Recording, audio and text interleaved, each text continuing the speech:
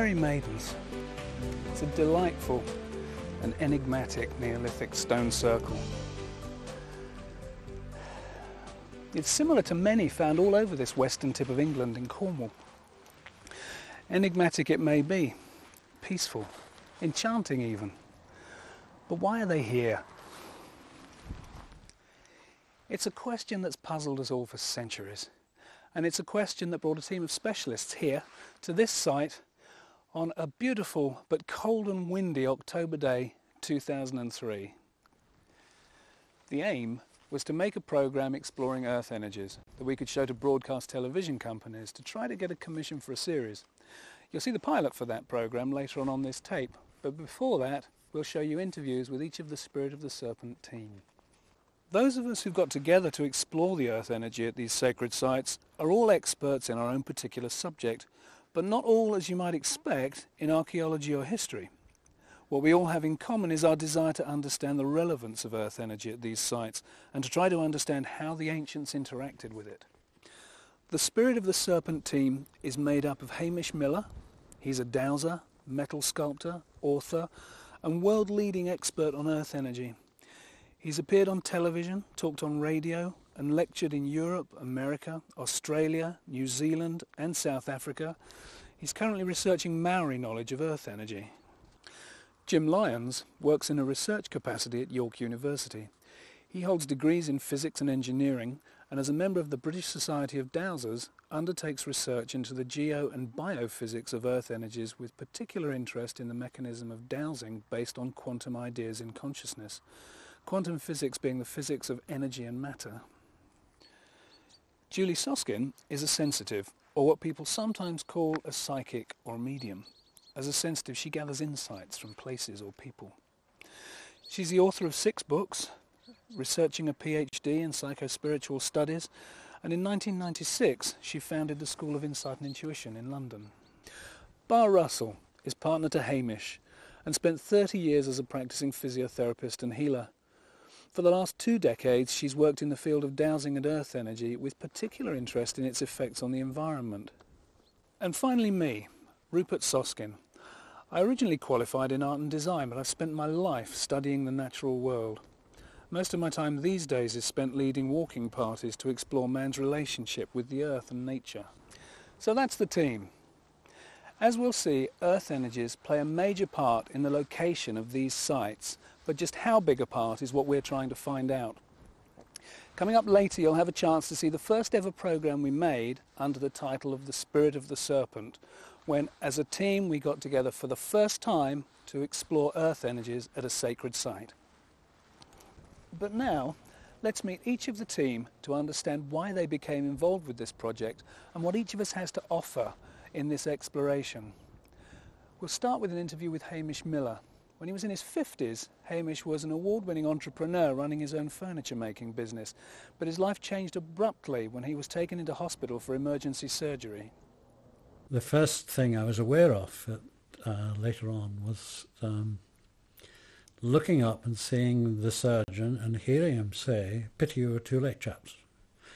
And he took off his mask and went off. And I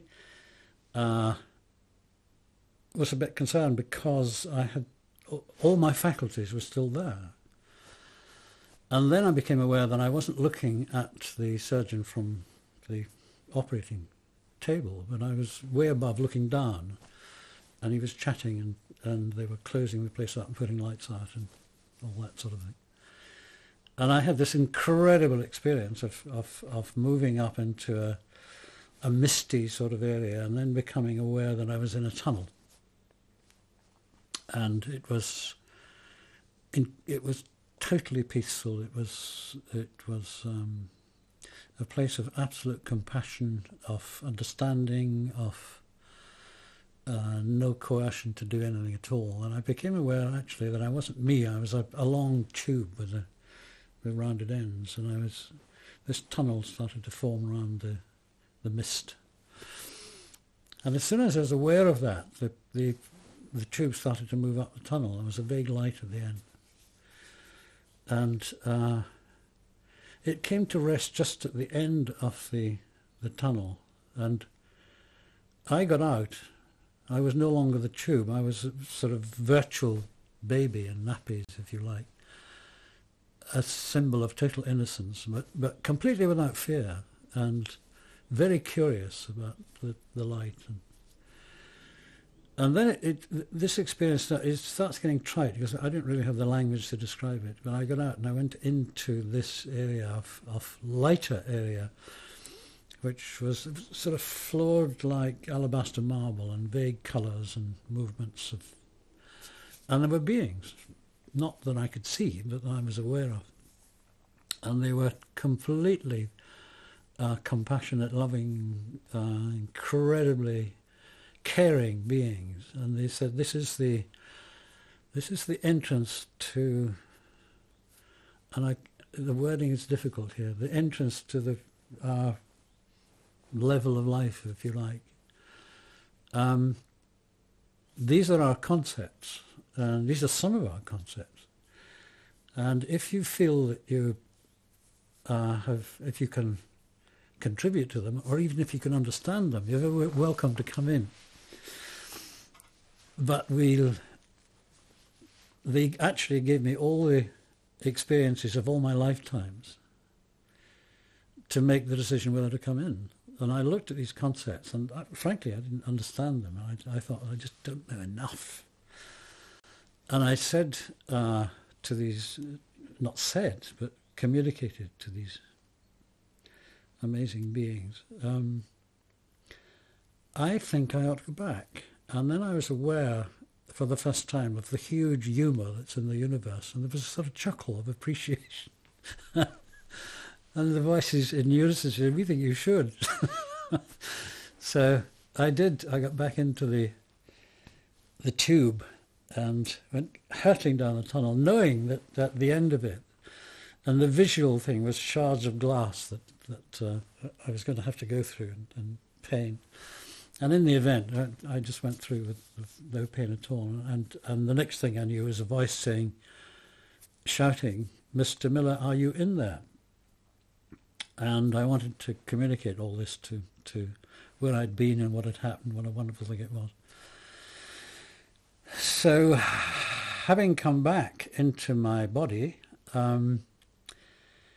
I came back with a completely new set of values. All the values I'd had before, all the important things that I seemed to be doing before were just a nonsense. And I was just so glad to be alive and be capable of appreciating what we have here, of sounds and people and colours and flowers and growing things. And it was a fundamentally life-changing experience. And the other big thing is I came back completely without fear of anything, because once you're not afraid of death, there's not much point in being afraid of anything else. And I decided that what I was doing was not very satisfying, so I came down to Cornwall and I went down here, because I knew there was something down. I'd been pulled down here for years. Very shortly after I moved down here, there's a clairvoyant walked around the corner. I didn't know who he was.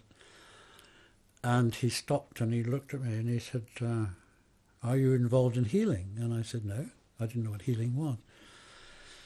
And he said, well, you should be. And he said, he talked about healing and the National Federation and the way people can be healed. And I thought, this is a real nutter. And he said, well, come up the hill, walk up the hill.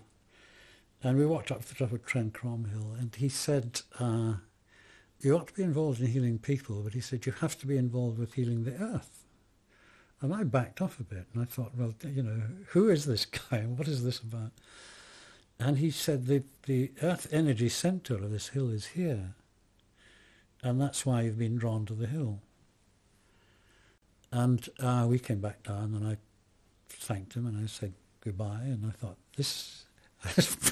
Cornwall is full of strange people. And it just went on the back burner. And then shortly after that, there was an advertisement for a talk by Colin Bloy, who was using dowsing and healing. And I was certainly interested in the healing bit, and I was intrigued by the dowsing bit, so I went along to that. I was in Devon. And he was demonstrating this dowsing technique and healing technique, and using dowsing to find out where things were wrong. And then he started talking about the energy in the land, and the energy that the old Templars had left in various places, and the extraordinary manifestations that you could pick up on land, and the energy from the stones. And I went up to him at the end and said, can you point me to a dowser in Cornwall, because I'd love to work with the stones and dowse them. And he said, do it yourself, and walked away.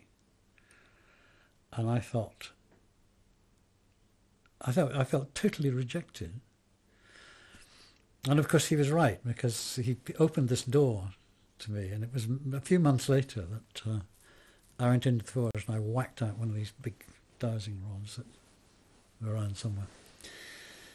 And I very tentatively walked across the garden here and said, is there an energy line between Trencrom Hill and St Michael's Mount? And I got this very, very faint reaction, which completely changed my life. When I started to work, because Colin Bloy had done something, he'd started a thing called Fountain International, and that was about healing the earth by using, or healing towns and villages and places by deciding on an important place called the Hara, and getting people to concentrate and love it and care. And he could douse the variations in energy that came out of these Haras, and also had done some work on what the Templars understood about earth energy, which was quite fundamental as well. So I wanted to concentrate on whether the energy here was different from the energy in Sussex. And the odd thing about the Fountain group is that the energy's manifestations used to come for a time and then change. So I used to douse up in Sussex, and I doused down here, and we got very, very similar manifestations actually, and changes at absolutely the same time. To me, the Earth energy system is its nervous and meridian system, same as ours, much more complex. It's a cobweb of energy lines all over the surface and under and above the Earth. We are cosmically connected to everything else in the universe through these energy lines. They come into the Earth at certain points. And according to the Druid tradition, there are 12 major circles of energy around there, bands of energy around the Earth, not necessarily great circles. And where these cross are particularly sacred sites. And one of them actually is St Michael's Mount, down here.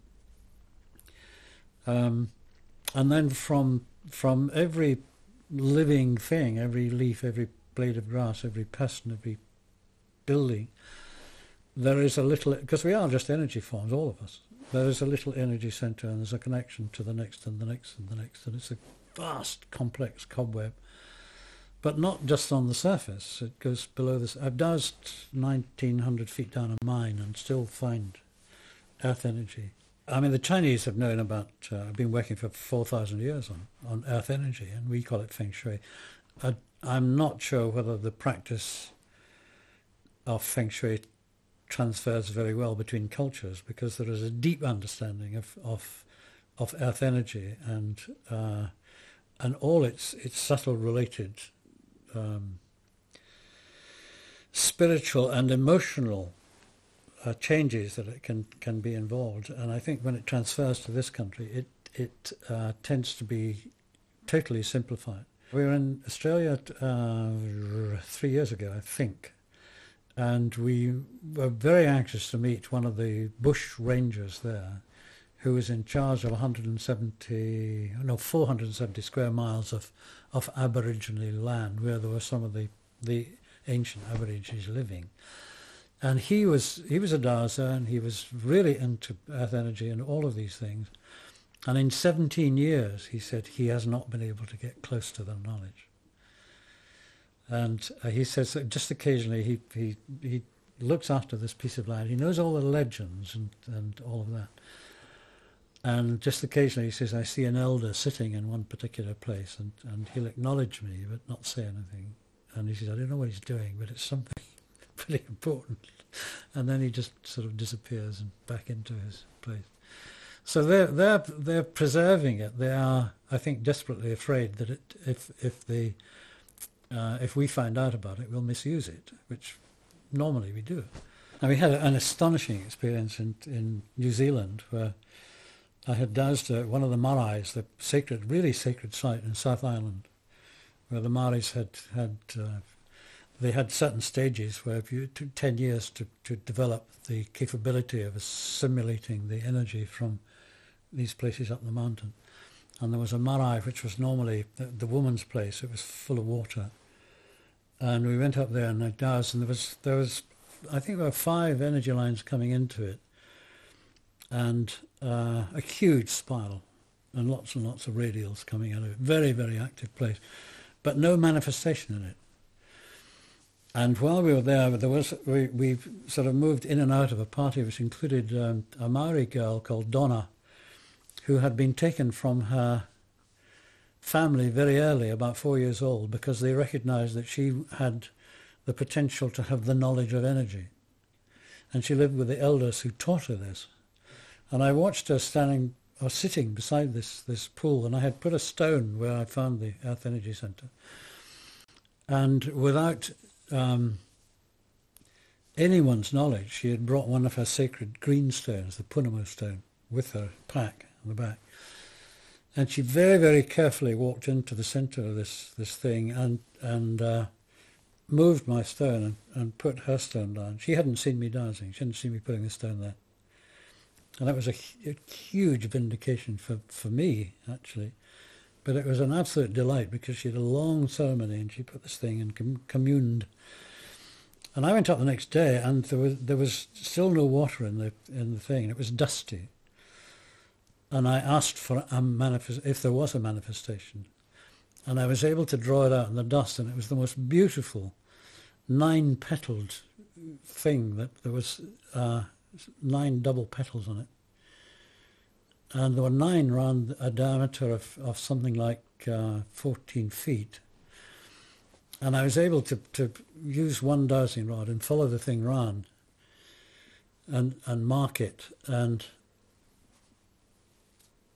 make the mark in the dust. And it ended up absolutely perfectly where I'd started. Now, you can't do that in a 14-foot circle with all these complicated shapes. And it just fitted perfectly in the end. I almost cried. I mean, it was just so beautiful.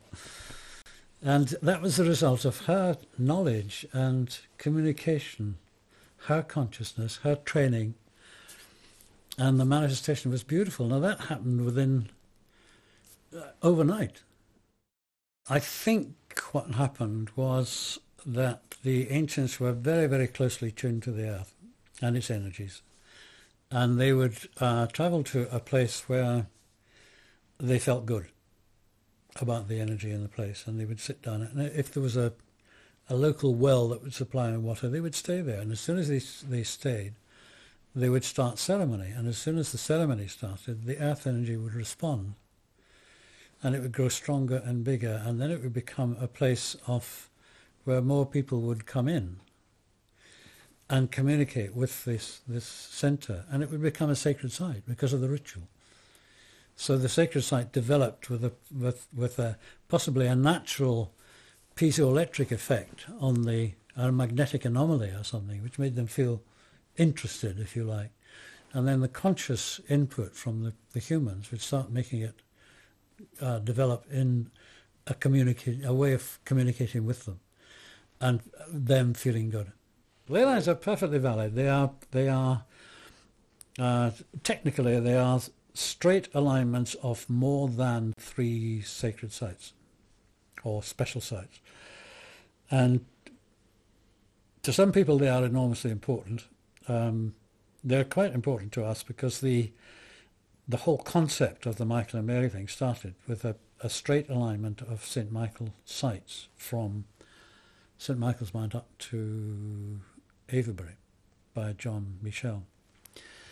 Also, the Rishi brothers discovered that there was an alignment of sacred sites from Athens to St. Michael's Skellig in Southern Ireland, going through an extraordinary number.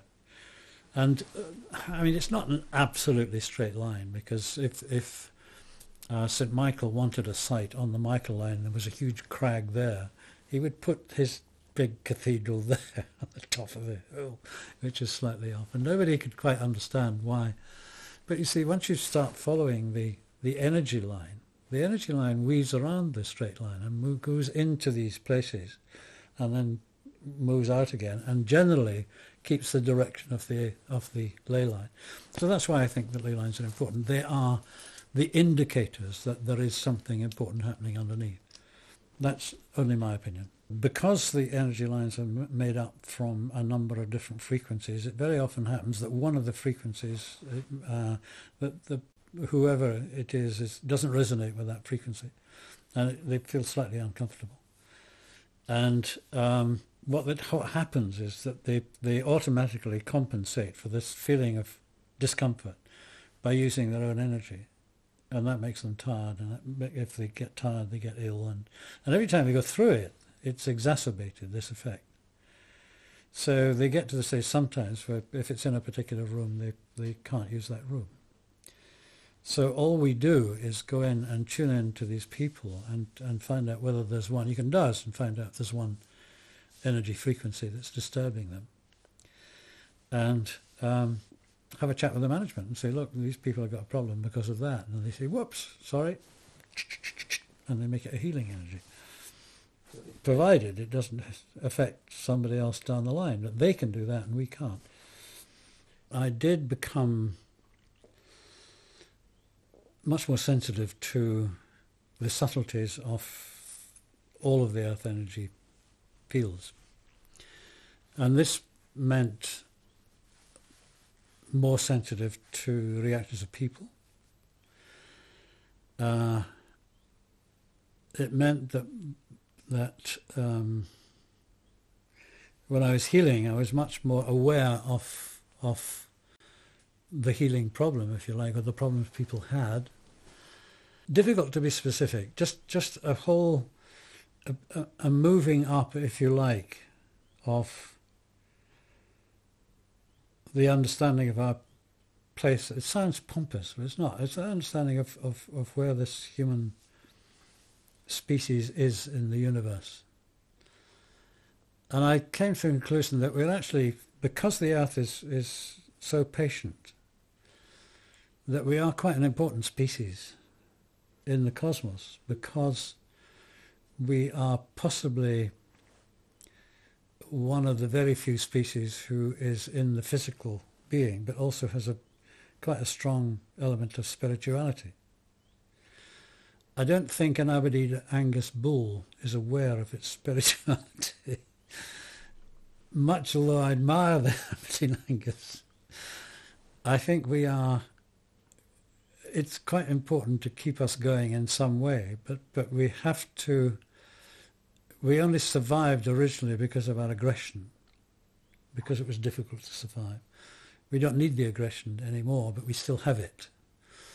And it's actually quite simply moving energy from our base chakra, which is about will to live and anger and sex and reproduction and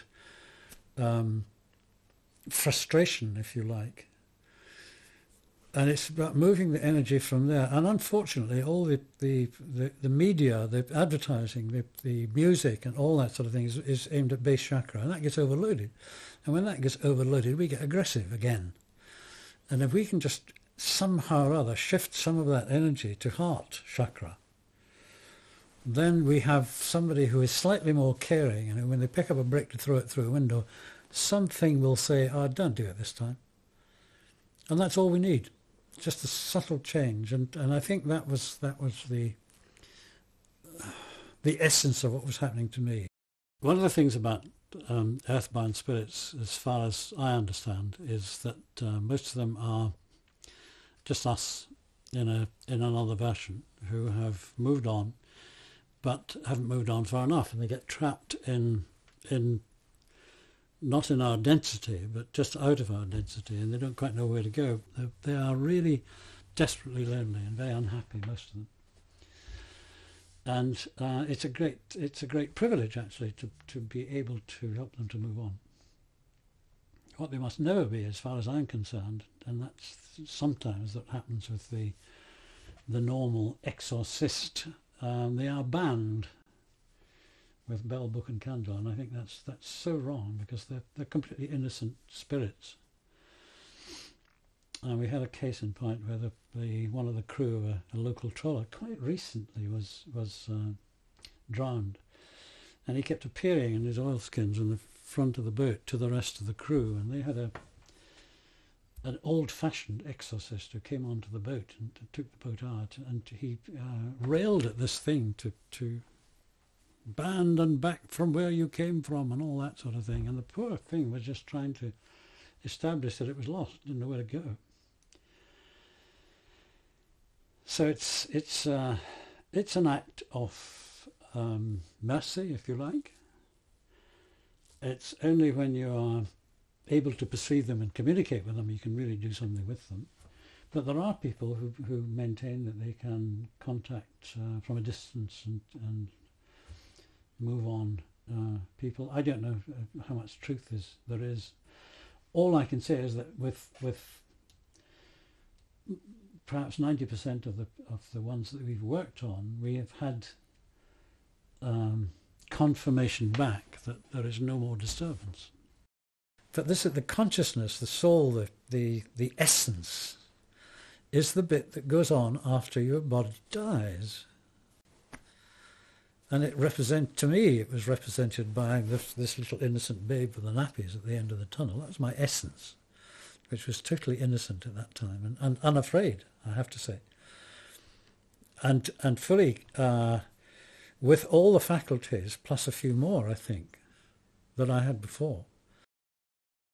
Jim Lyons is based at York University. With degrees in physics and engineering, he went on to do a postgraduate course in aeronautics. After a long spell in the aerospace industry, he entered academia, taking up posts in teaching, research and administration at various institutions. His role in the Spirit of the Serpent team revolves around his immense understanding of physics and how it applies to the laws of nature. But his interest in ancient sites dates from school days. I guess like most things, that one gets into these things almost by default. It just so happened that the family lived in Wiltshire, no further than a quarter of a mile away from what was Woodhenge. And that's not too far away, as many people know, from Stonehenge. And so as a schoolboy, I was able to cycle around Aylesbury and lean my cycle against the stones at Stonehenge, which of course is no longer possible. And therefore this provided me with a very early interest in the whole of the Neolithic scenario. It was when I moved into the academic world I began to realise that lots of the things that I had been doing for very many years in fact tied in with my hobbies quite remarkably. And in fact in the last 10 years, let's say from 1990 or so onwards, I then really started to look at the emerging ideas that were happening at the time in physics and still very much part of physics today. That is the idea of really looking at consciousness being part of the whole world of physics. This had never really been inside physics for 300 years or so, but now people are taking a much wider perspective. And it's really that aspect that's really driven me to bring together my dowsing interests with the world of modern science. If one looks at ancient cultures, then one finds the ideas that this universal energy field that we live in was very well known to, say, the ancient Chinese, who called it feng shui, and that is really the name for wind and water. And that gives you instantaneously the idea that the whole thing is to do with the flow of some sort of fluid. And I guess it took me 30 years before that particular key point really sunk in, because I already had, as an aerodynamicist, a lot of this toolkit really available to apply to this sort of scenario. And when I started to look at what people had done in this area from the research point of view, I found that virtually nothing had been done at all. No modern ideas of fluid flow had been applied to the idea of subtle energies. And therefore here was a completely new field of research. And that's what really started me off on the last 10 to 15 years of work. When we talk about energies, we're talking using a term that was really invented in the 19th century. But people were very well aware of effects upon them and the movement of things. And in common practice, the word energy was around for quite some time. And when we're talking about stone circles, people use it in a common everyday format. What I've tried to do from the scientific point of view is apply a true scientific perspective of what we mean by energy to the stone circle scene. Well, we don't see this because it is in fact what we call a subtle energy. That is, it's operating at very, very fine levels such that it's not visible to our normal senses. Perhaps you like to call it a sixth sense. I always use the term fifth and a half sense because it's something that you can in a way get your hands on, and in another way you cannot see it. But there are some people who still retain this ability to see this flow of energy. And in fact, around various stones, one can see this energy manoeuvring from the stones very much in the same way that smoke rises from a chimney. And this vortex-type flow is something that's been known since very ancient times. And it's really the analysis of that sort of flow that's the key to this whole scene. I'm totally convinced the ancients, in their very quiet, secluded world, judged from our perspective, would have been able to see it on almost a daily basis. And if you look at cultures today, certain cultures, Aborigines, for example, or the Hopi Indians, they still claim to have this capability to see these natural earth energies, as we call them. And in fact, these earth energies, the shapes that we see at stones, from stone circles, really are no more than you can see in the sky, because it is really the sort of motion you see when you see clouds moving around.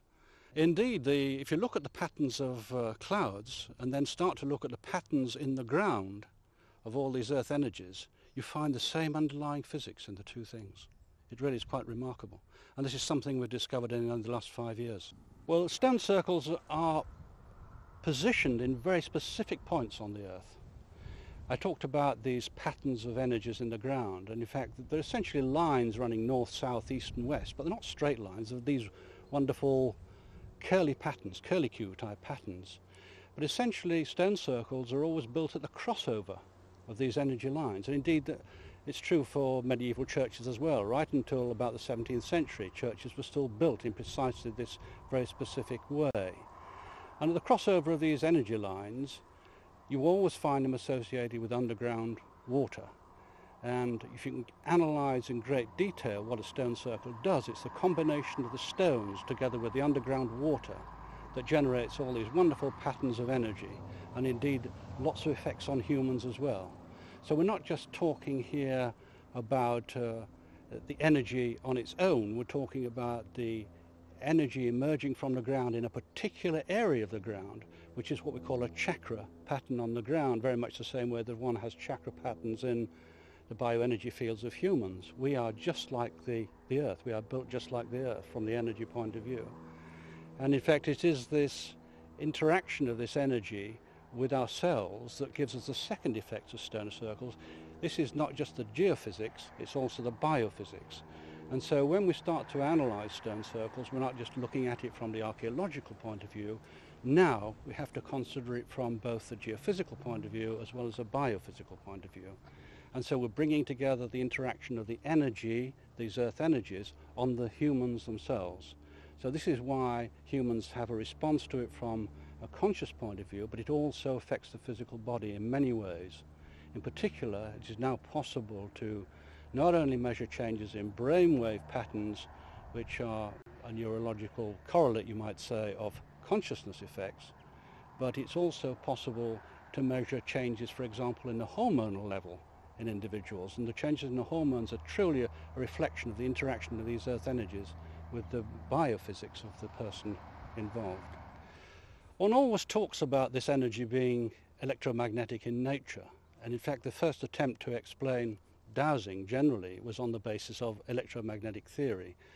But in fact when you start to analyse it, it's not sufficient in its own right. It does not explain everything.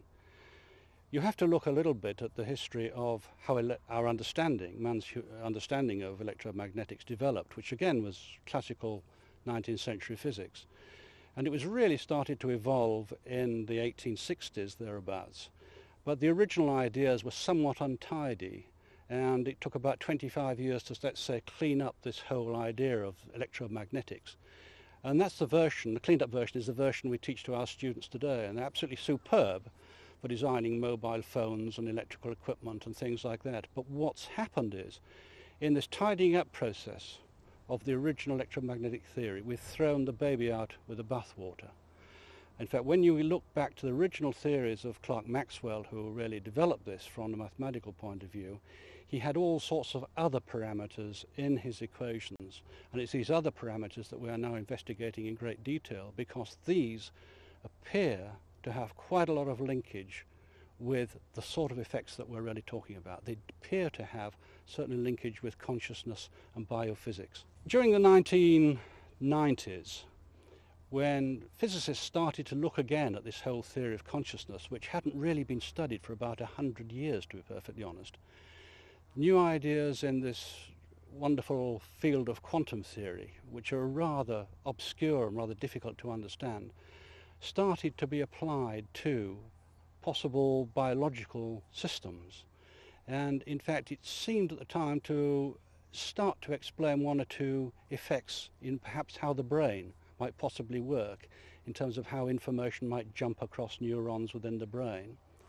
And in fact, since then, during the 1990s, a whole new range of experiments have taken place. And the crucial one here, for all of the stuff that we're talking about now, is this way in which quantum particles, once having been together and then being separated, still appear to be linked to one another. In other words, if you have two particles together, and it doesn't really matter what subatomic particles you're talking about, when they were originally entangled, use the correct expression, then you separate them and you do something to one particle, the other particle responds almost immediately. But in fact, virtually immediately. We can't tell the difference.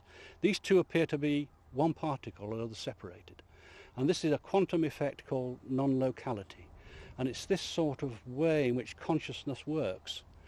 And the everyday description of this is perhaps how one might talk about identical twins and how they have very common ideas and do things at the same time and think about things in the same way.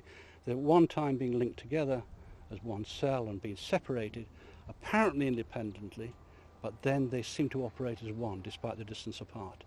And this quantum non-local effect is something that we're applying very seriously to these ideas in consciousness. So it is really a descriptor of the mind, such that now we're talking about, at least modern science is talking about the brain being the mind, and there's an awful lot of confusion about this brain and the mind. But what we are looking at now is the idea that this is the brain, but in fact the mind is truly out there. And this is a very ancient idea, and it is coming back again, that this universe in which we live is in fact a mind in its own right, and we are just one element within that universe. The idea that there was a universal field, is, as I said, is a very ancient idea. And indeed this kept going as a concept well into the 19th century.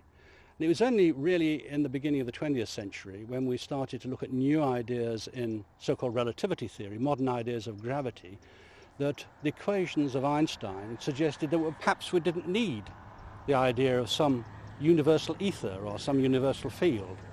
In fact, you do not need that concept to be able to solve his equations. And therefore the idea that this universal field existed fell out of fashion. But lots of things happened in the quantum theory field which suggested that we do in fact always have what we call a zero-point energy field or a vacuum field. It goes under all sorts of different names, but there is a universal field there. And this is what I call the modern quantum idea of an ether. And it's this quantum field that the consciousness of the individual interacts with, and that's the current model that we're using. Well, the key thing about this field is that in fact it is a self-organizing field. What I mean by that is patterns of nature emerge, So that if you look at a flower, for example, and you see all these wonderful petals, 6 and 5-fold petals, you find those same patterns, 6 5-fold patterns, geometrical patterns, in the earth. If you start to look at things on a global basis, you're talking about shapes of things to do with the solar system, you still find the same numbers there. Or you can go to galaxies and you still find the same numbers there. And you can talk about some of the modern ideas in which the universe is expanded from the Big Bang. All of these same numbers still emerge, such that the whole of the universe looks very much like the idea of Russian dolls, whereby we have one universal shape, and we can put a smaller version inside that, and then a smaller version inside that, and a smaller version inside that one, such that we can start with really big stuff and end up with the small scale stuff. So, and this fitting of patterns with inside patterns, being essentially the same pattern, is what we call fractals. And this fractal geometry we now know applies to the whole of nature. And in fact, we're beginning to understand how this applies as a concept even to the ideas of consciousness and thought, such that it truly is a universal pattern. But when we're talking about other shapes and patterns we find in stone circles, the key one is perhaps the spiral. Everybody finds spirals. And once you have a spiral, it has a true mathematical shape. In fact, one of the key patterns you find at stone circles, believe it or not, has precisely the same structure as the DNA molecule, with precisely the same angles in it. And when the whole structure of the DNA genome, the whole structure of the DNA molecule was finally worked out, it was discovered to be precisely the same as the 64 hexagram code of the I Ching that the Chinese had invented 5000 BC. And it's these patterns that we're now starting to find emerging in our studies of consciousness itself. And we can use dowsing to enable us to generate these self-same numbers. Dowsing has always been thought of as something of a qualitative type activity, but in fact it isn't. There's an awful lot of quantitative data in dowsing that really reveals the equations of physics within it. Mainstream science at the moment is still some way away from accepting these ideas. But what is quite surprising is that as I talk to more and more people, lots more individuals are beginning to latch on to these connections. And my gut feeling is in the next generation, a new set of graduates will in fact adopt a totally different attitude. And I think will begin to absorb some of these ideas. And in fact, the true linkages throughout science will finally be brought together. And that doesn't really matter whether we're talking about matter itself or whether we're talking about mind. We should begin to understand that essentially, from a structural point of view, they're all the same thing. In our exploration of these sites, the Spirit of the Serpent team follows traditions similar to some of the Soviet research, in that we combine traditional scientific methods with some a little bit more esoteric and metaphysical. Julie Soskin likes to be called a sensitive. Some call her a psychic or medium. Unlike others in our team, Julie's life path seemed mapped out from a very young age. I used to be able to sometimes hear what people were thinking, and I used to repeat it. It did not win me friends or influence people at all. In fact, on the whole, people were spooked by it. And I had an aunt who used to call me that very strange girl, that strange girl. So it has its pluses and its minuses. It wasn't until my early 20s that I realised that I could do what I'm naturally gifted to do as a profession, as it were. It never occurred to me that I would be a sensitive, a psychic. I didn't know such a thing existed.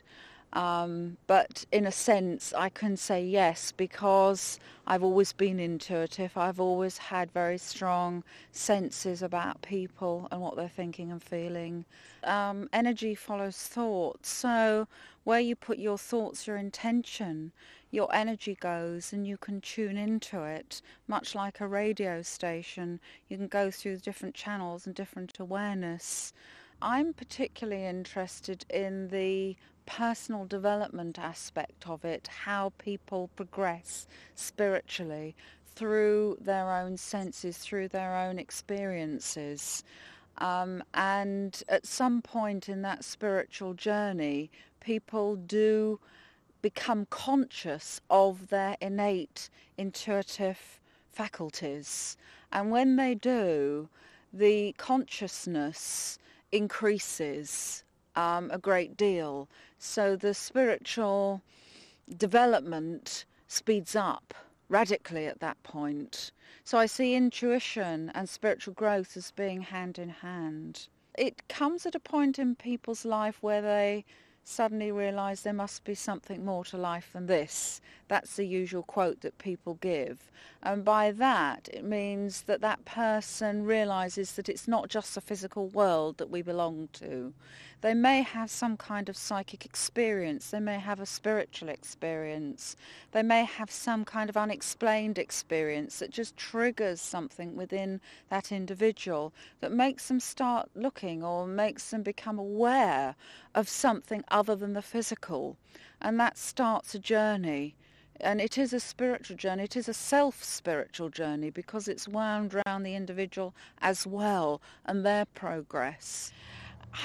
I kind of fell in it. I went and had healing because I'd had an operation and a neighbour said go and see a healer. I didn't know what a healer was. I went and had healing and the healer said to me I should be in a development group. I didn't know what a development group was, but I joined this group and it had a profound effect on me, not least of all because I found that I wasn't going mad, because as a teenager particularly I used to pick up so much of other people's stuff that the lines were blurred between what was mine and what was other people's. And there was a point when I was about 19 where I wondered if I was actually completely sane. Thank God I didn't go to a psychiatrist because they might have locked me up. Some might argue that they should have done.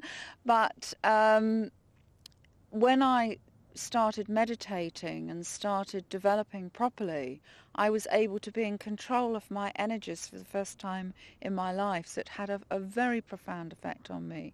I actually had no particular interest in being a medium at that point. But the development process, the meditation, the experiential exercises alerted me to the fact that it was actually making me a better person. Now, better person, I mean someone who is more in control of their life, someone who is more aware, who is functioning better, who is actually more healthy. I literally became more healthy, physically, mentally, emotionally, spiritually. And it was out of that that I first realised that there was something very profound in this development process. I mean, for hundreds and thousands of years you've had priests laying on of hands and directing that energy. What is different now is that people have realised that you don't need to be a priest to do that, that anyone can do it. And indeed, we all heal our family, our friends, by opening up to them, by listening to them, by being with them, by touching them lovingly. The healing is going on all the time. Somebody who hasn't had some kind of experience, some experiential sense, they would rationalise it. And if you rationalise it, you can't make sense of it. It's a bit like me saying to you, I'm in love. And you would accept the fact that I was in love. And if you couldn't accept it, you'd say, prove it to me. Well, of course, I couldn't prove it to you in any logical sense. But we know that love exists. We know that it's there. Intuition, spirituality is the same thing. It exists, it's there, but it can't be known by the rational mind in itself. There's different layers and levels of psychism. There's what you might call an instinctual level. And there's no question in my mind that those things like the stones were put there as an instinct. They were instinctual about it. So if you want to call that intuition, yes, it is. Bar Russell was a physiotherapist when she met Hamish. She'd always been involved with healing, but for the last 20 years, things had taken on a rather different focus. The little local hospital called St Michael's, funnily enough, run by some nuns, were desperate for a physio, and I found my car dowsing its way into the yard, and I said, if you can't find anybody else, I would be prepared to just hold the fort for a little while. And so I started to work, which is good because I became then integrated on my own. Well, I think all physios deep down are healers because we don't use any medications. We literally just use natural, the sun. In fact, on our badge, we've got the sun and the hands, and that's all we use. So it really followed on very much from there. And when I joined Hamish, he was well into healing, and it was just a natural thing. The qualities of a healer, I think that they have to realise that although they've got this gift, it isn't really them, and they have to realise with humbleness in a way that they are lucky to be used. But everybody can be a healer, but some people are more motivated, is really the word, to do it, and they just feel drawn. If they see somebody in pain, they're just drawn to help them. So, but the great thing is to learn that it is just not, it's not your own ego trip. It is the energy comes through you and through your hands and through your whole body and the way you conduct yourself. Before you heal, first of all, you ask whether it is applicable, because some people have problems, maybe for a learning, not necessarily for them, but for the people around them. So you always ask, may I heal first? And then if the answer you feel is yes, you get that answer yes, you tune in and ask for the healing energy to come through you and be used in the way that it should be used. Because if the ego's there, we might see a bad leg and you think, oh, we'll heal that leg. But it may be that there's something else within that body that needs to be healed first. And we don't know that. So we just leave that energy to go where it needs to go. And then it goes in the right order. We really just boost them. They do the healing and we give them that boost with which it makes it much more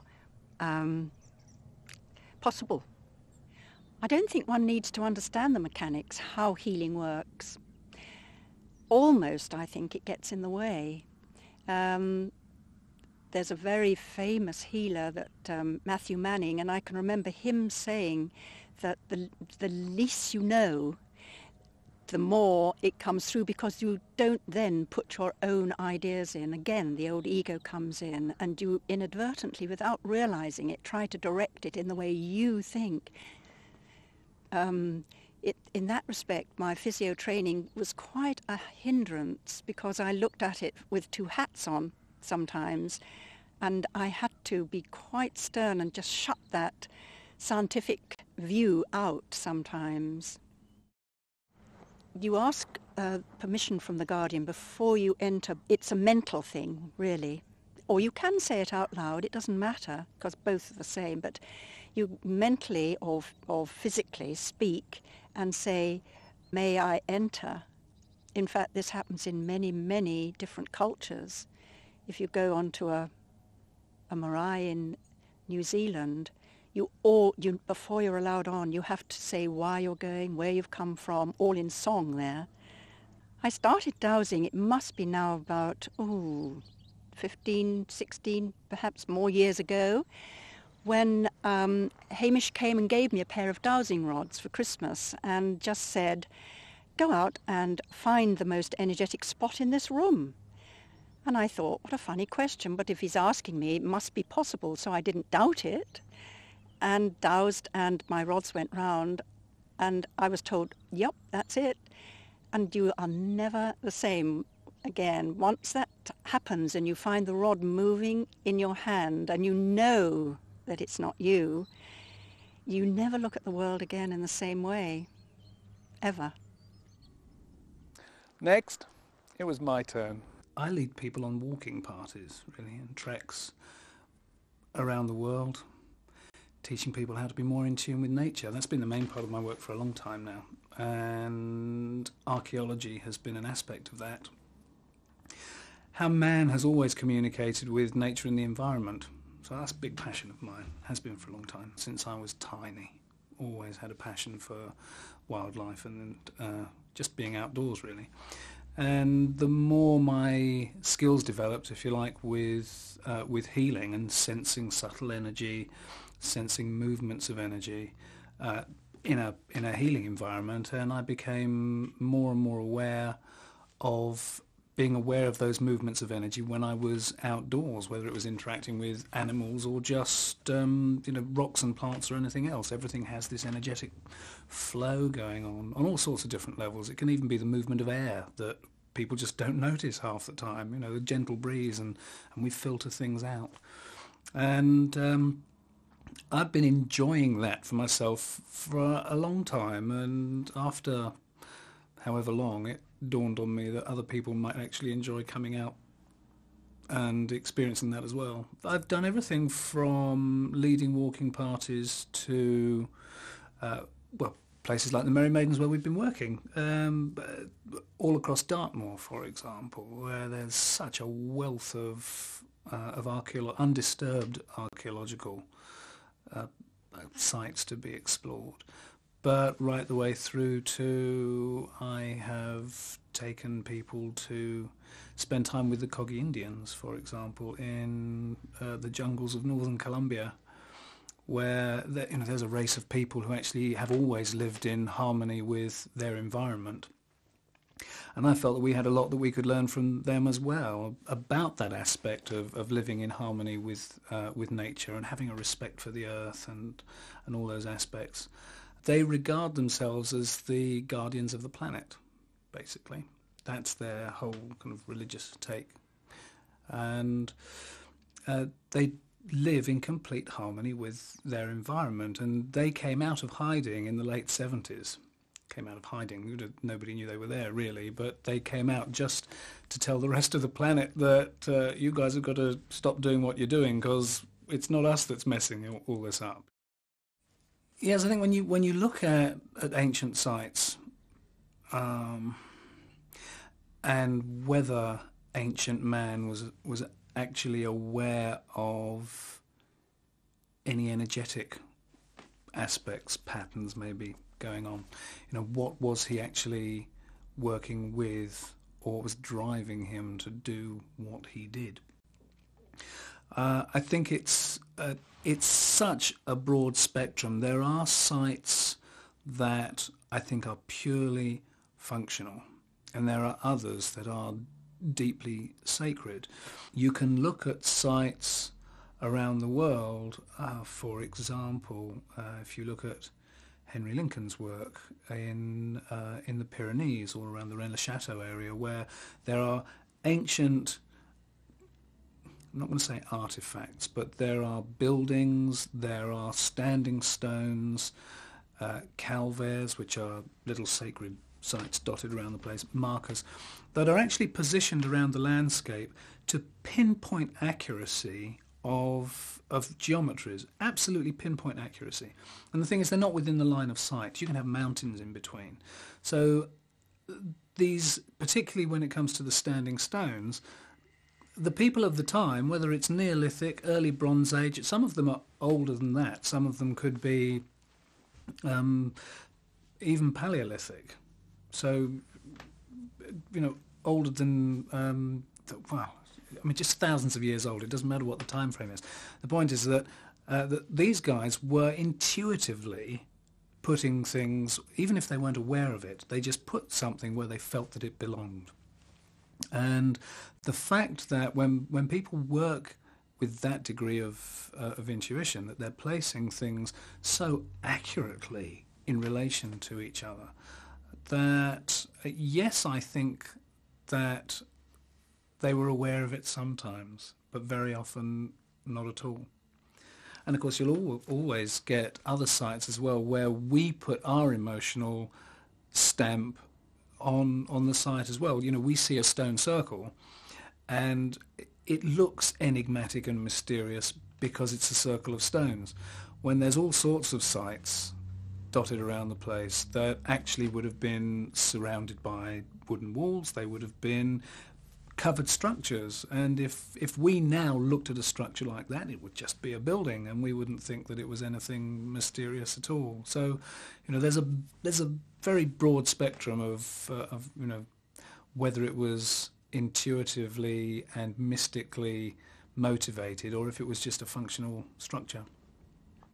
We put quartz in our watches because we know how it's going to behave when you put an electrical current through them. We know that. Well, if you take any crystalline structure, it doesn't necessarily have to be crystalline, but you take any mineral structure that has that kind of integrity, and if you pass any kind of energy through it, and it can be tiny, you can't escape the fact that every cell in our body is functioning on, even though it's minute, on an electrical and chemical basis, that you bring a subtle energy into something else that has that kind of structure, and things are going to happen. You're going to be picking things up. Now, maybe there's an intelligence there, but maybe there isn't. Maybe it's just the interaction of that energy that is actually invoking something else within the individual. And it's questioning that. It's always looking at that. What do I really believe? What do I really feel is going on here? Not what do I want to be happening here, but what do I honestly feel is happening here? Understandably, there's a huge lack of understanding about what energy actually means. And I think when you hear, whether it's psychics or healers or dowsers or whatever, talking about energy, they can feel this energy. Basically, if something is affecting you, if you can step into something and you feel different, or with a dowser, if he can step into something and these things that he's holding in his hands do something that he's not controlling, then if you look at the literal meaning of energy, that is just the capacity for movement and change, well, if something external to you is making you feel different, or making something that you're holding behave differently, then it's an energy that is doing that thing. What it is it's a huge question, because there are so many different aspects of energy. Is it magnetic energy? Is it electrical energy? Is it electromagnetic energy? Is it something like a chemical stimulus that actually creates a cascade within the brain that does something else?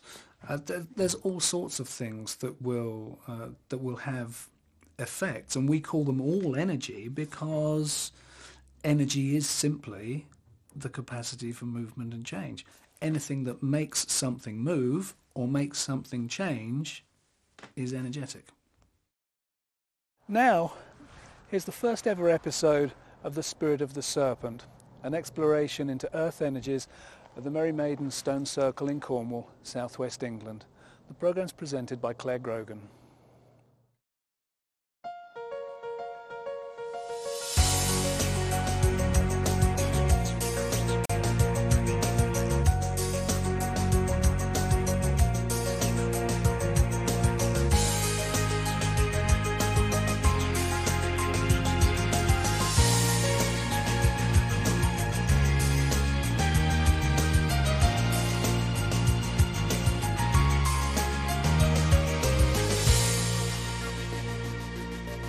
And welcome to another 2-day serpenteering. This week we're at the Merry Maidens, which are just outside of Penzance in Cornwall, England. We're here to find out more about these fantastic stones and just why on earth they were put here thousands of years ago. What effect can entering a sacred site have on the human body? Is the peaceful atmosphere more than just our imagination? And will we find any of the mysterious symbolic shapes often created by earth energy? By using a combination of metaphysics and traditional science, we'll try to understand the flow of energy that surrounds the site, as well as learn more about what our ancestors knew when they built the circle. All our regular teams here, Hamish and Ba, are mapping out the energy flow with those lethal-looking but trusty dowsing rods of theirs. Rupert's been finding out more about the local folklore. Julie, our sensitive, is quietly communing with the stones, of course. And here's Jim, our rock of scientific sanity in amongst all this metaphysics madness. So Jim, what have you got planned for us this week? Well, we have 2 or 3 experiments for us this week, and the first one is a very simple one, which is aimed at measuring the energy coming from the stone circle. We have a second one, which is measuring the effect of the energy from the circle on you or me. And the third one is really a slightly cleverer one, which really measures how people are learning to dowse. We can measure the brainwave reaction as a result of dowsing. Well, just what this circle of stone will reveal to us over the next 2 days is anyone's guess. When the team arrived here, the first thing they did was to gently familiarise themselves with the circle. And I always feel I have to ask, because it's like going in a cathedral. No, you can't turn your back on it once you're in. It's very comfortable there, but I find it uncomfortable here. I think there are patches where you feel quite disorientated. The discomfort is perfectly logical, because there's so much. Yes, there is. So many different Yes, frequencies of there energy is. around. You're bound to hit one that gets you in the gut. It's also very powerful, so when you get powerful energy it can feel quite disorientating anyway. Yeah, it seems to be getting excited about what we're doing. Yeah, I felt that too as we came in. It's like, oh goody. Later, I was keen to find out what the team wanted to achieve here. Now you guys have had the chance to get to know the site a bit. I've watched you all pacing around, touching stones, doing weird things with washing lines, or what it looks like to me. I mean, what's everyone's expectations? And this one in particular, I'm looking for the energy centre in the circle, which will not be in the centre. It'll be offset. And I hope to find from that there's radials of energy coming out to the stones. These subtle energies are all different and all different sites, and they're bands of different energies. They have a different effect on our way of thinking and our behaviour, and that's why we have to find out a lot more about it.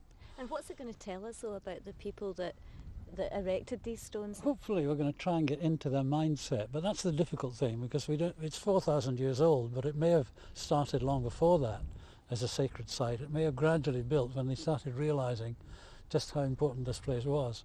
And as they worked with it, the odd thing is that the earth energy seems to respond to consciousness. Now Jim, are you agreeing with any of this? Pretty much so, really. I follow on, in a way, from where Hamish leaves off, because I'm interested in taking this idea of all these energy fields, we call them subtle energy fields, and seeing how all this lot relates to mainstream science. I really sort of come with a scientific viewpoint, but I've got this gut feeling that somehow it's very strongly linked to all this ancient stuff. Rupert, I read somewhere in the research notes it's got something to do with women being punished for having a good time.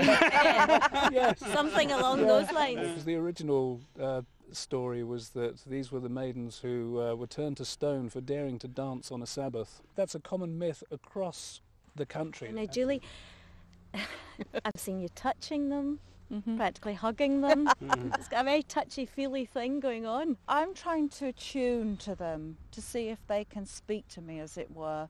Not literally like you and me, but give me a sense. I work with subtle energies, so I get a sense of what might have been there.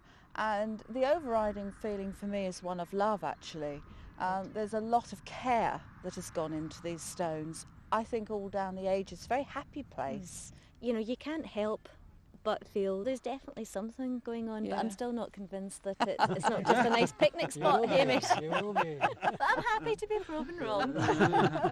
Next, Hamish set about dowsing to find the power centre and the major earth energy lines that enter and leave the circle. Where they cross will be the energy centre of the whole circle. So can you stick that in? Yep. We'll keep that as a permanent marker, because I'll have to use the earth energy weaves like a river. It's such a complex thing. They join in with the next ones coming in, like big arteries coming together into the mainstream around the world, and then out to the cosmos. That's coming right through that gap. This is the controversial one, because I think there should be a stone there, actually. But then people argue that it should only be 19 because it's related to the moon. I don't know. But anyway, that energy line, they may have allowed for that, this line coming in. That's a possibility. Hamish had his own idea about the gap in the circle, but we'd find out later that some of the team had different ideas. Each of these lines has a number of lines within it, and they will be going in different directions, probably feeding in and coming out, so we'll just check. And actually, all you have to do is ask. And that one is feeding that way. And the next one is that way. They are different frequencies. They are male, female, positive, negative, or yin-yang, or whatever. But there are differences in these lines, and they're feeding different energy in. And it's going through that stone, and that stone will react to this energy. But it's not dependent on it, because it has its own energy centre and its own function, and it's related to the centre. Every power centre has a vortex around it, and straight radials coming out like the spokes of a bicycle wheel, and they will tie up from here, from this power centre, to each individual stone. Because I think that's what the ancients were marking, because they didn't necessarily start with 20. They may have started with half a dozen stones, just marking the odd radial coming out. But as it develops in ceremony, the whole system seems to develop, and the earth responds to what people are doing in the ceremony. This is the controversial one, where I think there's a stone missing. And they're never evenly spaced, because they very often bunch where there's an energy line feeding in. I think the radials were here originally coming from the energy centre, because there are hundreds of cases of power centres which are not marked by stones, which have radials. And I think the function of this thing is, by the old people, is to mark where these radials are, because it's part of their sacred temple, if you like. The hugely important part of it is to make a permanent record of the basic number of radials coming out of this centre. So the full treatment would have 20 radials coming out, the 20th going through the space. There's no other way to find these except by dowsing. Japanese are developing some equipment that hopefully will do the job that I'm doing and more accurately. On the other hand, I think if I put a little meter on the top with numbers on it, people would believe this thing. Number 3. The lines of earth energy Hamish was finding fitted perfectly with what Jim, our academic, was expecting. But all the numbers that you find associated with all these alignments of stones are related to the good old Platonic solids of Greek geometry. You can find out all sorts of angles from that, and you find all those angles, believe it or not, in stone circles. And an absolute classic example of this in terms of earth energies is volcanoes. Volcanoes are distributed according to very specific rules. And a wonderful example is Easter Island. And there are 3 dormant volcanoes on Easter Island, and they form a beautiful angle with an angle of, believe it or not, 109.471 degrees. I can be as specific as that, and it really does align with that. It all comes from the simplest of the Platonic solids, the tetrahedron. And that's the angle that you find just about everywhere in earth energies. These lines gradually get closer together the nearer you go to the centre of the circle. And in fact, this whole thing follows a very precise mathematical rule called a geometric series. And we find this absolutely everywhere in earth energies. Well, the distance from the centre of these stones to this edge line here is about 33.5 inches, or around about 2.72 feet. And when Alexander Thom, an engineer who was a Cambridge professor, he analysed something like 900 stone circles throughout the UK, and this figure of 2.72 feet kept coming up time and time and time again. And he called it the megalithic yard, because it's as near as damn to a yard. And it's stayed with us ever since. And the academic world really doesn't believe in this number, but in fact what I've done recently is analyse the geophysics of the Earth in terms of magnetic field and gravitational field, and when you start to look at the balance between the energies, a characteristic length comes out of these equations, and that length is precisely 2.72 feet. All these stone circles seem to have 8 concentric circles of energy around the stones. They start, Jim says it's a megalithic yard just outside, and then they gradually come in. And I thought there was a sort of protection thing, but it's not really. I think it's almost a sensor. And when you come in, you cross this in the right frame of mind to accept what's happening inside, the whole thing switches on to the consciousness that's working with it. One of the things about stone circles is there's always an anomaly in the magnetic field. Generally speaking, the magnetic field inside a stone circle is slightly less by about 1 or 2% compared with that outside. And also the other thing is the magnetic field is variable, and you can find this very easily with a simple map compass. But generally this particular stone circle is pretty smooth, but in fact there's a small area just over here which is in fact anomalous, and I've got this aligned to north. But as I moved into this sort of region round about these two stones here, relatively small region, it smoothly swings by about 30 degrees. So there's a 30-degree anomaly in the position of north. Well, that was much earlier today. Hamish, there looks like there's an awful lot going on here. There surely is. There's been a lot doing, but we've just managed to do the sort of bare necessities of showing what's been happening in this energy centre. Now, I've seen you do this a few times. How on earth can I believe that it's all for real? It's difficult to say. I can't actually prove this is happening. There's no other way of finding this, and it's such a subtle energy. There's no way of finding it without a dowsing rod. What we're finding is absolutely astonishing. You can see what happens, and all these radials, straight radials coming out through the stones. We've got spirals. And it's all meeting in the centre. It's all meeting in the centre. It's all happening in the centre. That's the simplest thing in the centre. We've got experiments to do in the centre which are mind-blowing. You've got a lot more to do, clearly. I better leave you to it then.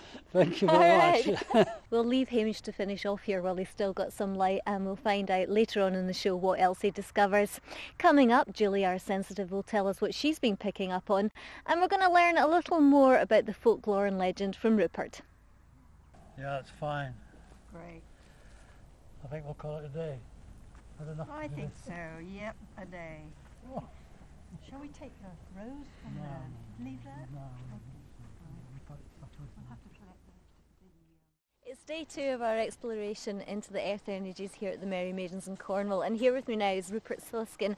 He's been delving into all the wonderful stories that surround this site. Now, Rupert, not even I believe that these were misbehaving maidens that were turned into stone, but it does indicate that our ancestors had been keen to find some kind of explanation for them. It's really interesting that every different age has its own type of story that goes with it, and the early church was very good at saying that anybody who did anything bad on the Sabbath, this would be what happened to them. There's a nice story in Saxon mythology that 936 AD that this is actually the battlefield where King Athelstan beat the Cornish King Howell. Clearly it's not true. We know that the site's 4,000 years old. And is there something deliberate going on in terms of the pattern and the size? And if you look at the site side on, then you get small stones on either side and go to larger in the middle. So it's echoing the sweep of the sun and the planets in the sky. I hadn't noticed that before, but I can see that. It is very interesting. But when you think that those alignments could take a long time to actually get accurate. So they would have started, they might have marked it out with wood to begin with, and then progressively added the stones when they were happy with where the alignment had to go. And has anyone in recent times tried to remove them? I mean, when I say in recent times, in the last couple of hundred years? Yes, it was repaired in the 1860s. So it was probably very clear at the time where the stones came from, holes in the ground where they'd fallen over. So they're probably quite accurately placed. It's believed to be very accurately placed. But then it was vandalised in the 1980s when some clowns came along and actually tried to nick the stones, I think. And interestingly, they found out when they actually put it back together again, they found that one of the stones had been put the wrong way round. When they repaired it, they'd actually put it the wrong way round. And that makes you wonder how many of the stones have been put the wrong way round. Is there a relevance to the fact that it was originally maybe at 90 degrees? That's quite interesting. Do you think we'll ever really know the answers to these questions? Not really. No. Are you going to show me these other stones? Yeah, let's go and have a look at this stone. Here it is. So they were dragged over here for a more practical use? Yeah, it was a very common thing that the farmers would just rip the stones out of the fields because it was much easier than going find them from somewhere else, just take them out of the site. There's a lovely story actually associated with this site. In 1907, a farmer from England came and bought the land here and thought the field would be more valuable without the stones in it. So they tethered up the horses. The lead horse, when they dragged one stone out, the lead horse reared up and dropped dead when they'd pulled the stone out of the ground, and they thought that was deeply mysterious, so they put the stone back in and left the circle alone. But it's probably just the oldest horse on the farm that had a heart attack. And what about this hole? Yeah, it's very interesting. It's something you do see a reasonable amount. It's possible that it could have been a sighting stone, you know, that the sun at a particular time of year maybe shone through and marked a spot, or it could have been a sighting stone that you could see through to a specific point. You know, we don't actually know. Should we go back and see what the others are up to? So, Hamish, is the earth really crackling for you underneath? It looks like it. Pulsing. I mean, so much has happened here, and you can see the start of it is that we found out that there are 20 radials like the spokes of the wheel coming out from each stone. Each stone. Each stone, and then each stone has a separate spiral around it. The radials go way out from the stones, but they don't interfere with each other because they're different frequencies. These are the main radials we've been able to find, and there are 20 of these, one to each stone. Mm-hmm. And then they go in towards the centre, and there's a massive spiral at the centre. And I've marked it with the orange stuff. And does it feel like a positive energy, Hamish? It's very positive.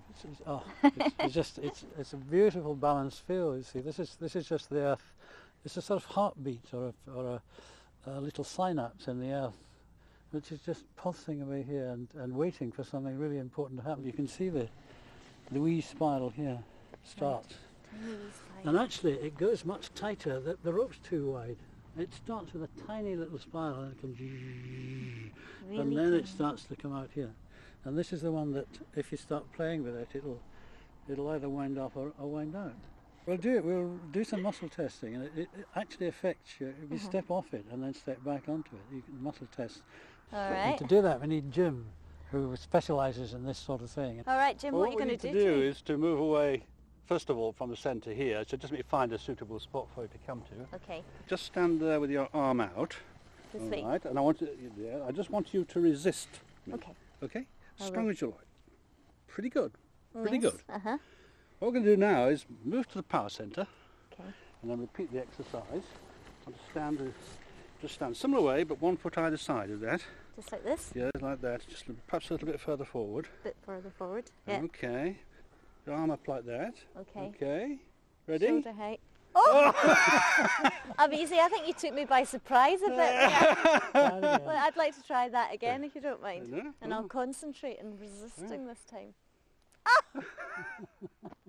What is that then? How does What that... is it then? Yes, that's it.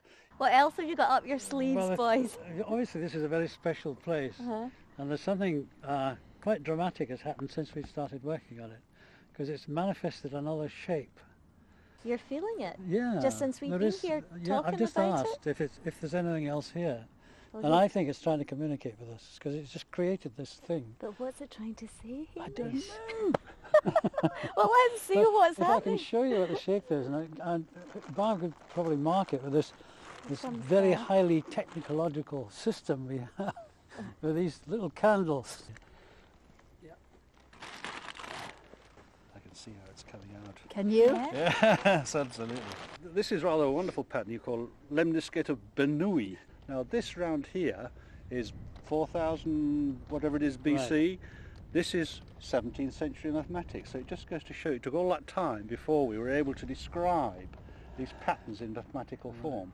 Yeah. And that's one shape of a whole class of patterns in that shape which apply to all sorts of stone circles. Are you excited by this, guys? I've got shivers all down my spine again. Yeah. The power centre had shown us a symbol like an infinity sign. It was exciting, but I was still puzzled by how Hamish finds these things by dowsing.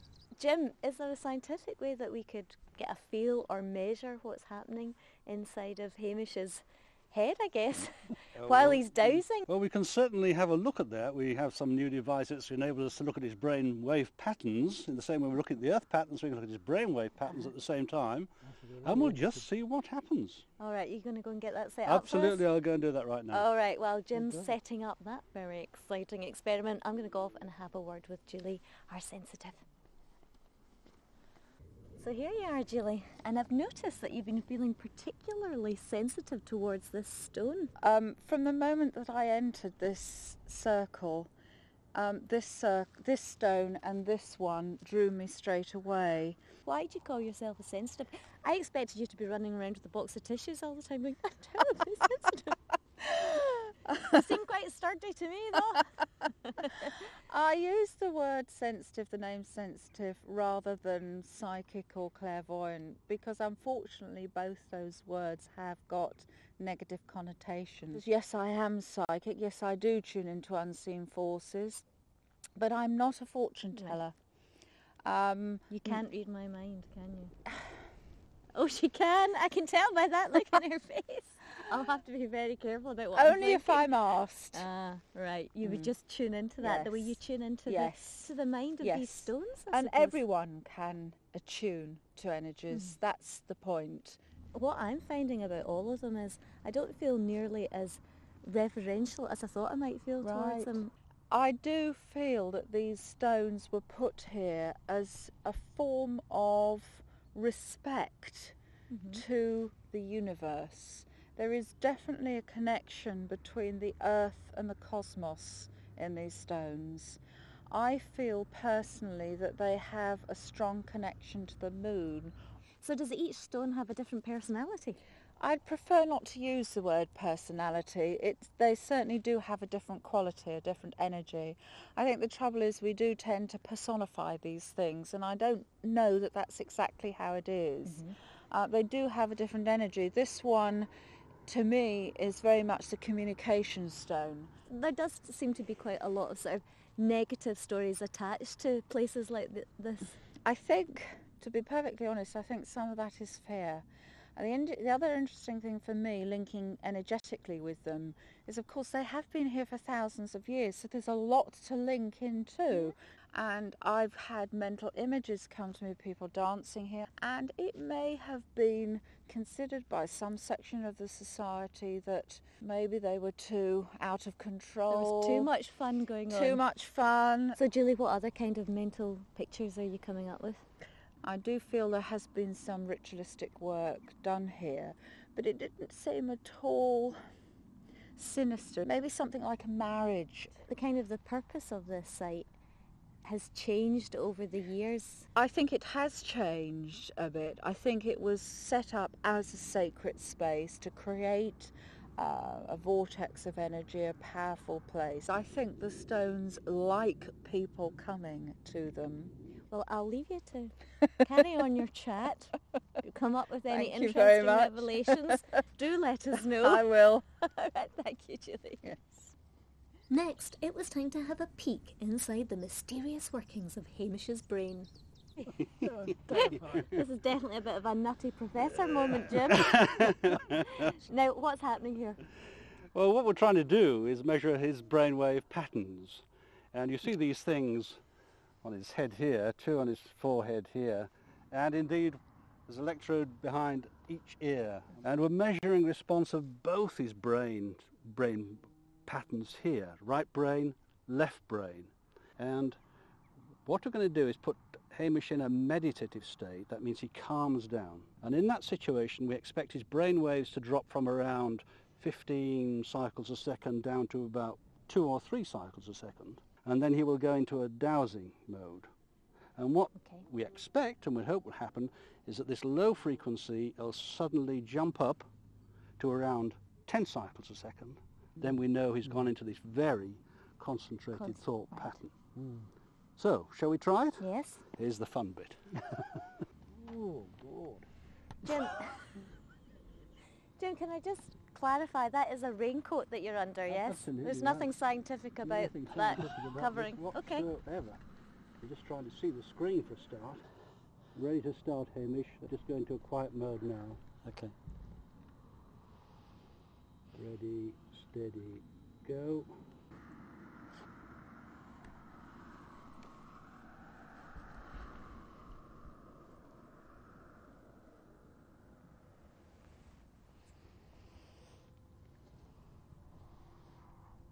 I've done it.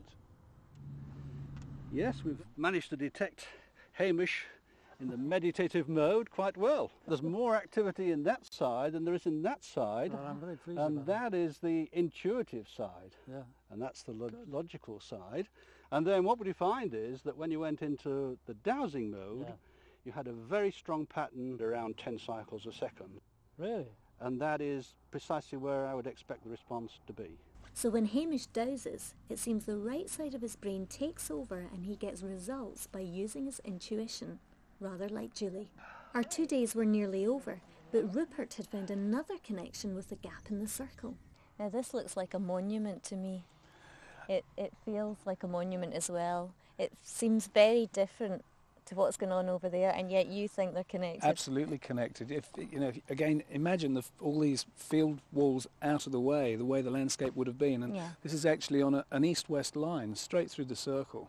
And where there's the big gap in the circle, this just lines up Where with the missing that. stone is meant to have been. So it does give you that sense of it is part of that. Maybe it's a sunrise sunset line that they were using, which is why it needs to be so big. So it's clearly visible from there. So guys, we're coming to the end of our 2 days here, and all the time I've been wanting to pick up on things, because it would be great for all of us if I felt something, and this overall thing I feel the most is energised. Have you experienced what you expected, Hamish? It's been an amazing 2 days for me, and finding this landscape at the Yes. end just Speaking of intrigues you. me so much. I think the interesting thing for me is that when I'm linking in with the energy, I've been very aware that the ancients' mind, the way they think, is not the same way that we think.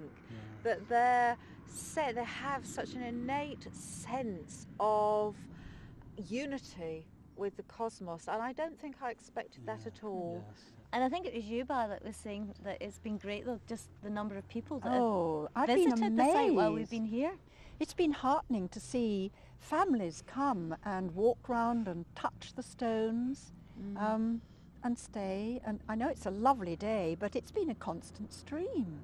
Yeah, So it even to has. this day, people are intrigued. What about science? Has it learnt something here? The more and more I do in this sort of area, the more and more I'm convinced that this has got very strong links to mainstream science via the aspects of consciousness. Yeah, because one of the remarkable things is actually the extent of the whole site. It spreads out in all directions, and we could be exploring over a broad circumference from here. Anything else to show us? What I want to do is this little energy centre here has been pulsing away, and I want to put an amethyst crystal in the centre and ask if there is any reaction to the energy from the earth to the energy of the amethyst crystal. Rupert's research and Julie's findings both indicate that at some point this site would have been used by the ancients to watch and maybe chart the skies.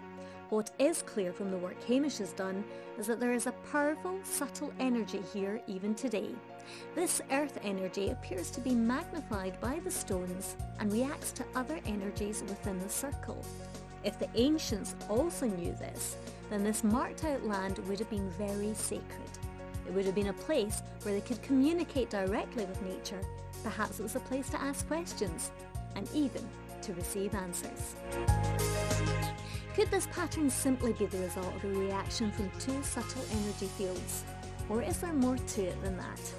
Our exploration will continue at other sites.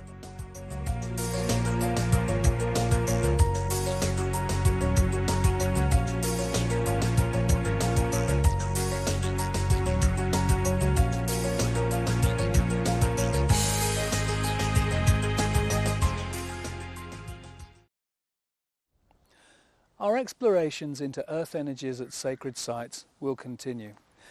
We may not come up with answers that suit the established view, but we are sure that there's something very fundamental to be learnt from these places.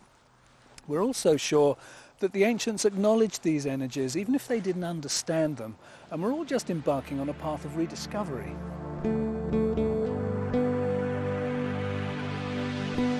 Well, I'm pretty happy about the earth being a sentient being. I mean, there There are tens of millions of sentient beings, and or trillions of sentient beings in the universe. And you know, from our position of five senses, we're not capable of even understanding that they're there. So the whole concept of the Earth being living, I'm very happy with. Is the Earth a living being? I've never had any doubt about that. As soon as one learns to dowse and deal with Earth energies, you suddenly realise that we are on a living being. I think it's a very strong and powerful living being. I think it's far more powerful than we are. When I was linking into the Earth on one occasion, I got the message that if it tired of us or wanted rid of us, it could just sneeze and get rid of us, which I rather like that analogy, and I'm sure it's right. I think the more we realise that it is a living being and we respect it and honour it, I think the Earth is only going to benefit. I don't have a problem with the concept of the Earth as a living organism. The combined consciousness of every living thing on the planet is all part of the whole planet. So the whole Earth it's a progressive extension of that. I think the ancients had a wonderful rapport with the natural energies of the cosmos, and they guided their lives, and they respected these laws, and they guided their lives around them, and they were influenced by the subtle energy changes of the moon, and their whole being was wrapped around the moon cycle. Well, the ancients had a truly intuitive understanding of the world. We tend to think, because they designed things like stone circles and built them with lots of very complex numbers associated with them, that they understood the mathematics. But research has shown that it really is intuition that gave them this perspective.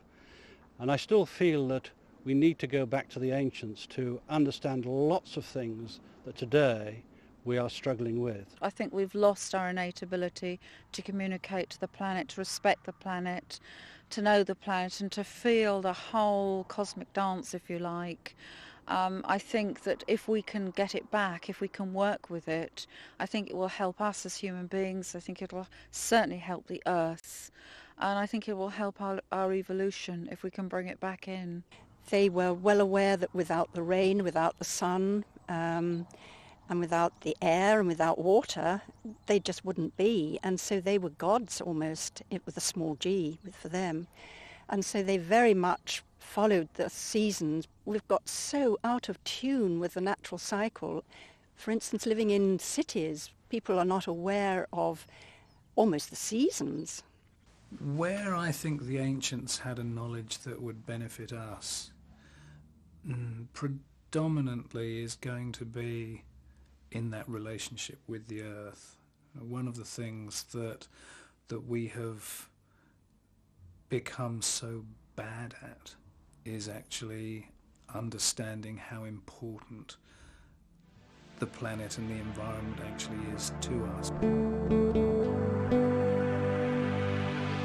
I feel a great joy to start with. I feel a great fulfillment, and above all, I feel a tremendous excitement about the potential of what happens when within the circle, within the energy of the circle. When one enters a stone circle, you can treat it on two levels. Purely a mechanical one to try to understand its geometry, its design. But then beneath that, you always feel that there's something associated with it that's to do with intellectual creation. And it's that really gives you the feeling that the whole thing is linked to this living Earth. Each sacred space is different. So I can only talk about specifics. If I talk about this one, for instance, there's tremendous power. There's a tremendous sense of connectedness between the Earth, of what we've just been talking about, in fact, connectedness between the Earth and the planets and the whole world. Before you enter, you always acknowledge the guardian and ask whether you can come in. That's terribly important. And then it opens up to you. If you don't do that, 10 to 1, you will only get a very superficial knowledge of what's going on. It also depends on how you feel. If you're tired, you don't get a lot. But usually, when I go to a sacred circle, I'm invigorated tremendously. I do get the impression that there is an energy there that that you are then interacting with. Again, whether you regard it as sentient or not is not really the issue. It's actually about having a respect and an openness in how you actually make that connection. It knocks all the arrogance out of you, and it makes you realise that this particular life cycle, as far as I'm concerned, is one tiny part of our whole existence. It's an important part, but it's a very tiny part. 2 words: life and consciousness. Power. Empowerment, really. Acceptance. I think the ancients had the incredible humility, actually, to understand that they were a very, very minor part of this whole great complex. And we've lost that humility. We've decided that we can control it and we can control everything, and we've lost the ability to relate to our ultimate creator. The joy comes from realizing that you can actually tune into the colossal whispering energies of the universe. And suddenly you realize that we do have a rightful place in the universe.